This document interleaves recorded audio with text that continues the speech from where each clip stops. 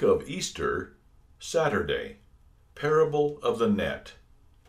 The ungodly shall not stand in the judgment, nor sinners in the congregation of the righteous. Psalm 1, verse 5. Dear Redeemed, the previous parable concerned the word going forth to accomplish God's purpose.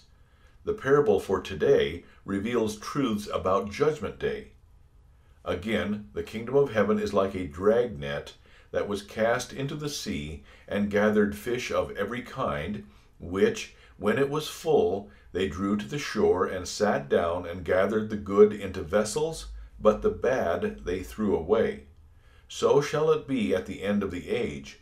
The angels will come forth, separate the wicked from among the just, and shall cast them into the furnace of fire. There will be the wailing and the gnashing of teeth. Matthew 13, verses 47 through 50. This parable is fairly straightforward. The application, however, is not always understood.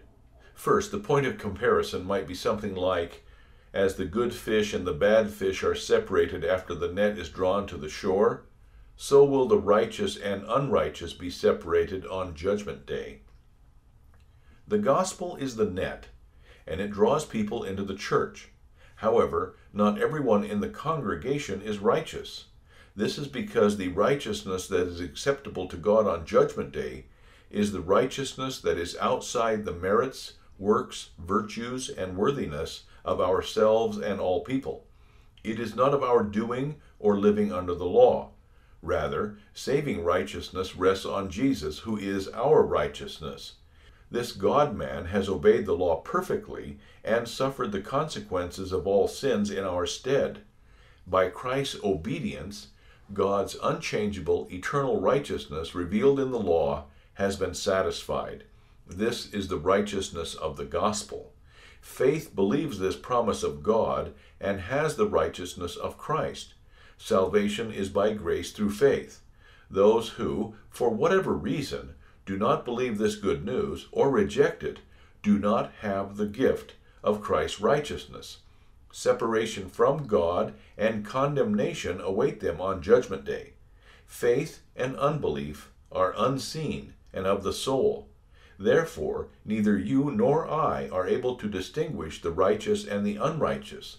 The Lord will make that revelation and oversee the separation on Judgment Day.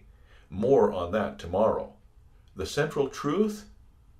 The righteous will be saved. Prayer. Lord Jesus, my Redeemer and Savior, grant me your righteousness always, and keep me faithful to the end. Amen.